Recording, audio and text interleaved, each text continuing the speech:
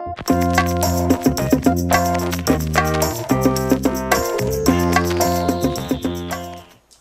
welcome to the Enterprise 2.0 Workbench, Episode 5. My name is John Brunswick, and today we're going to be creating an image gallery inside WebCenter. We're going to do this using something called Content Presenter that lets us take advantage of the rich content capabilities at Oracle, specifically digital asset management. This means that when people are contributing image files into the system, it's going to create thumbnails for each of those images. This means that in our Content Presenter template, we can take advantage of the thumbnails as well as title and comment information stored in the content system. Additionally, we're going to be using something called FancyBox, which uses jQuery and CSS to display the beautiful gallery inside of WebCenter. All an end user has to do is select a handful of items or provide a query that returns a series of items that are images that we're going to display. With that being said, let's take a look at the code and see how it all works. To gain a sense of context to understand the code, let's take a look at the solution in action. I'm going to navigate over to a page in WebCenter where we're using the gallery. And as I mouse over the items in the gallery, you'll notice that a nice descriptive alt tag is going to pop up next to the image.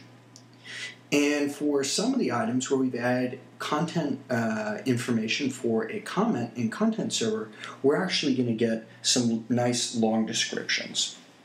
If I actually click on the image item itself, it's going to bring up a modal dialog that not only has the image, but again has the descriptive text down at the bottom, and it indicates what image number it is inside the collection.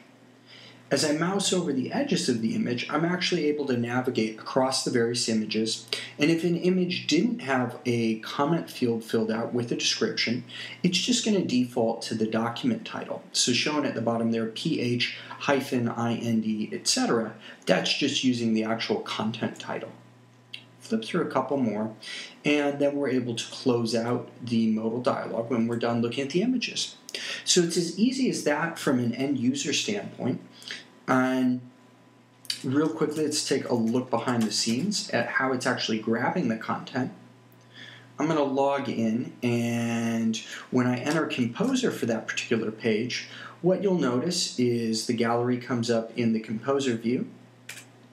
And when we go to Content Presenter's options, you'll notice that we've selected a series of items manually for inclusion in the gallery, and we can actually move the items up and down inside this list to change their position in the gallery. Additionally, we could run any of these other selection types to pull together the images for use in the gallery. So it's a very powerful mechanism that uses the selection capabilities afforded to us by Content Presenter.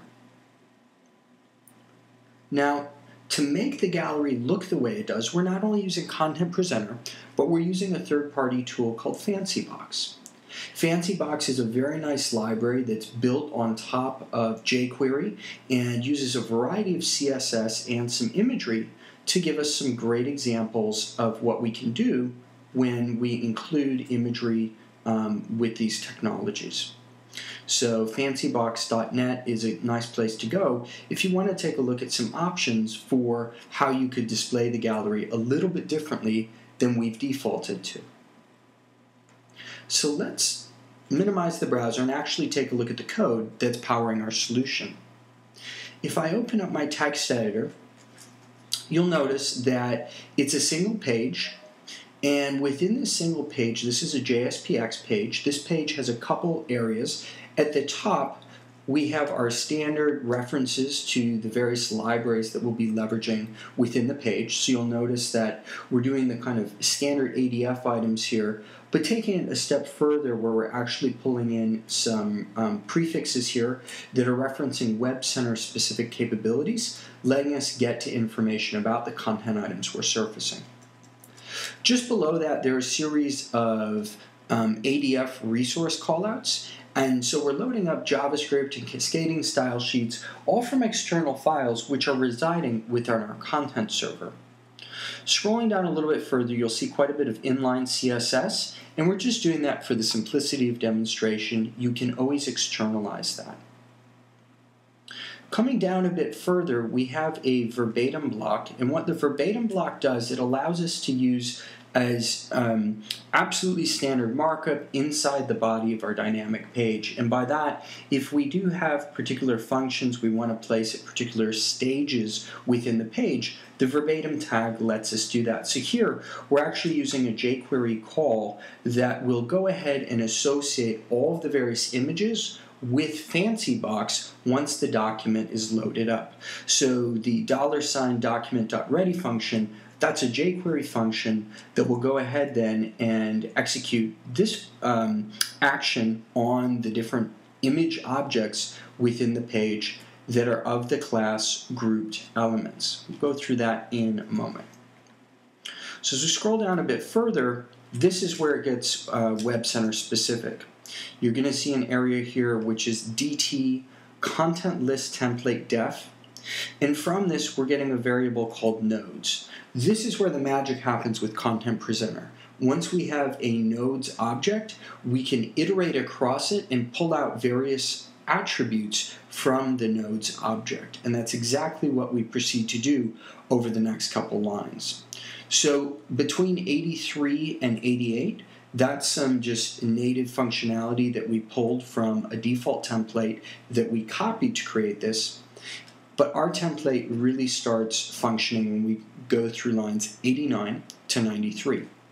This iterator here, this AF iterator, is actually going to go through the nodes object, and through each iteration is going to render a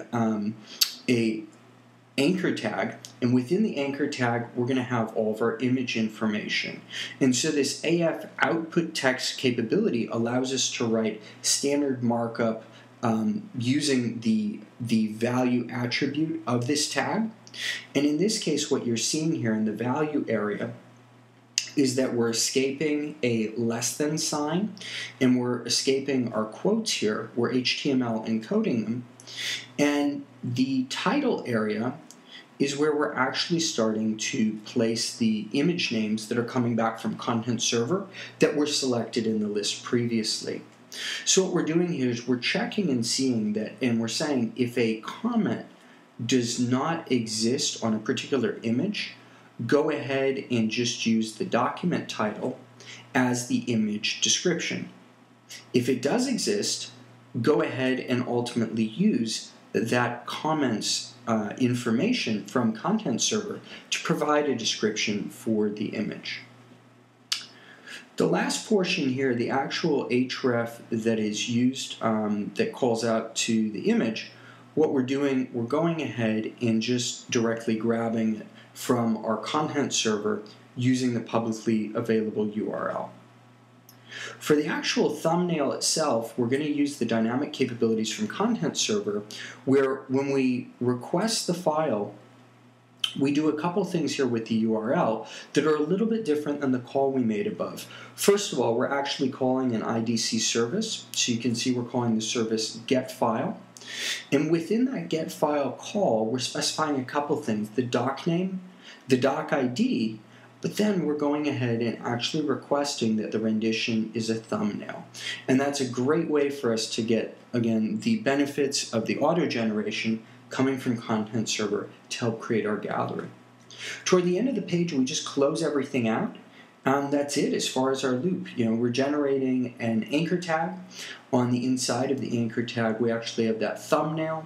The anchor tag itself is going to hold a reference in the href to the fully sized image. Now, how do we get this inside a Content Presenter template? We're going to use Oracle's JDeveloper, and we're going to go ahead and create a new application. We're going to create a WebCenter portal application. We're going to call this the E2 Workbench Content Presenter sample. We'll go ahead and hit Finish. And as the system starts up here, what we're going to have an opportunity to do is within one of the nodes that is provided to us by the WebCenter portal application, we can create a Java Server Faces fragment. That fragment is where we ultimately place the code that we were just looking at, and then we're able to create a portal item from it. After we create a portal item, we can actually export that out of JDeveloper and import it directly into WebCenter using the WebCenter UI. So the really nice part about this is that if you had a large, complicated project, you would be able to house all of your templates and other items that you're dealing with WebCenter inside your JDeveloper project to give yourself a structured environment to work with these assets. Now that our project is loaded up, you can see the familiar tree structure on the left-hand side of the screen if you've been using WebCenter Portal. And within that tree structure, you see an area called Pages on the left-hand side of the screen. Within Pages, let's go ahead and create a new folder. And we're going to call this new folder our CP Templates folder. And within the CP Templates folder, let's go ahead and create a Java Server Faces fragment.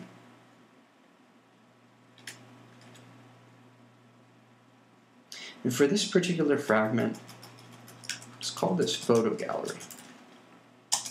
We can accept the defaults. And for the sake of brevity, what we're going to do, we're going to go into the source view. And I'll include a link to the full online walkthrough in the notes for this episode. But we're going to go to the source view, and here we're just going to remove what's existing and copy the code that's available with this podcast. When we paste it into our template, let's go ahead and save the template. And then we're going to right-click on it on the left-hand side of the screen and select Create Portal Resource. It's going to bring up a screen here where there are a couple options that are perhaps new to us, one being the display name. This is actually what's going to show in WebCenter's Content Presenter list when we're working with our Content Presenter items. And we have an opportunity to specify a particular category to be associated with it. So as people are going through and using the Content Presenter wizard, you might want to have different areas for them to pull templates from. You could set that here. For our purposes, we're just going to accept the defaults. The only item that we're going to add here is the view ID. We're going to call this Photo Gallery. This is just a unique identifier that we would use with our template. We'll hit OK. We'll go ahead and right-click the Photo Gallery again, and what we're going to do, let me make sure that I can actually click on it. We're going to go ahead and select Export Portal Resource. We're going to export this to our desktop, and we're going to call it the E2 Workbench